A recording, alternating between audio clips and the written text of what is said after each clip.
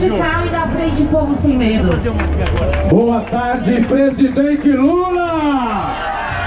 Boa tarde, Avenida Paulista da Democracia e dos Direitos!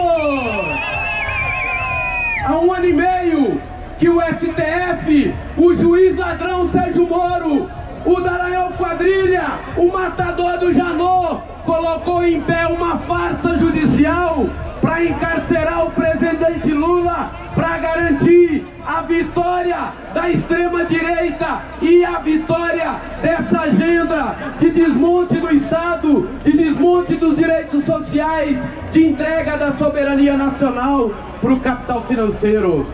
E é por isso que é importante demais a solidariedade, a determinação de cada um de vocês, de cada trabalhador, de cada trabalhadora, de cada pessoa consciente nesse país que tem a coragem de dizer Lula livre para defender a soberania do Brasil. São quase 53 milhões de pessoas, entre desempregados, desalentados, aqueles que estão no subemprego, aqueles que só encontram bico para sobreviver. A renda dos salários despenca. O governo acaba de terminar com a política de valorização do salário mínimo. A entrega da Petrobras, a entrega dos postos de petróleo, a promessa de desnacionalização da nossa indústria, a entrega de todas as riquezas do país para o capital financeiro. Era essa agenda que motivou o golpe em 2016 e é essa agenda que motivou esse STF farsesco a romper com a Constituição, a golpear a democracia e a encarcerar o presidente Lula.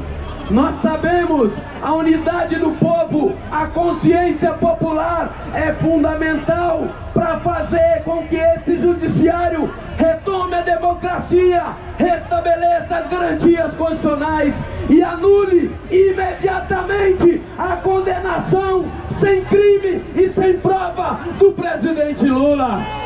A liberdade do Lula é uma luta democrática e tem que ser assumida por todos aqueles que têm compromisso com o país, que têm compromisso com a classe trabalhadora e que têm compromisso com a juventude do nosso povo.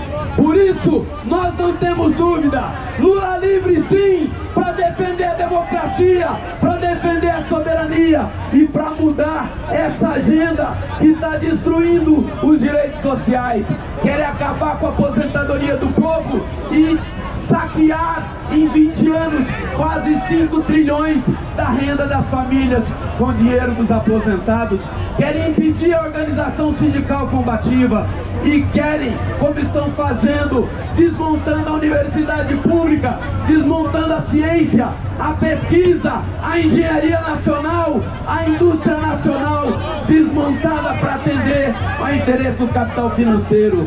O mundo está olhando a destruição ambiental que Bolsonaro significa, com o desmonte da fiscalização e do controle do desmatamento.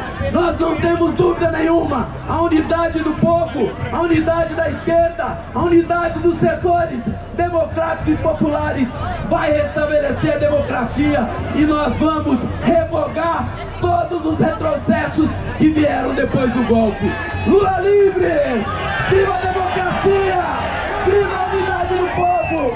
Viva a luta por Lula livre e pelos direitos do povo! Lula livre! Lula livre! Lula livre! Lula livre! Legal, Índio!